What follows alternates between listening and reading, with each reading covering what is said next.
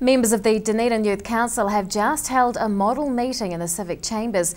The council was appointed last August, and since then members have been involved in a range of initiatives.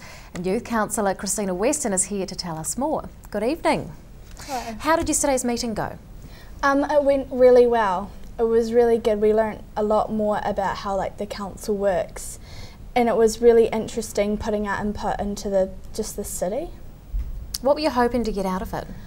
I think I was personally hoping to get out of it just learning more about how the city actually runs by the people who are running it. Yeah. What projects have the Youth Council completed to date? Well, so far we've had a logo competition, and we've got the logo here. Also, we did ice creams at Creek Fest, and we held a refugee support meeting. What else are you working on at the moment? In the library, we're working on a wall for the teen space, so we're putting the Dunedin Youth Council's imprint on the wall in the teen space. And also we are working on Youth Week, which is coming up in May. What's involved in Youth Week? Well, we've got a lot of different things coming on. The main thing that we're actually going to focus on though is youth vote, because under 18s don't get to vote, so we'll be coming up with something that the youth can vote on.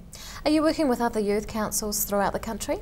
In April we're actually going up to, in Christchurch, a big meeting full of them, because we haven't worked with any of the other ones, but we're just going to learn how they run and then we'll work with them, I think.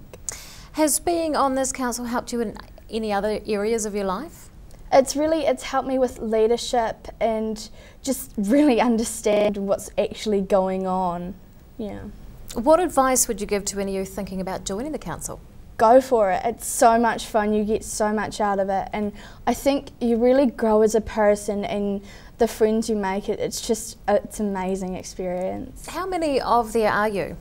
There's 14, but yeah, we had 14, and then we've had a couple of people leave, so we're just currently trying to get some people from St Hilda's and KVC, and then at the end of the year we've got about 5 people leaving. So. How much of your time does it take up?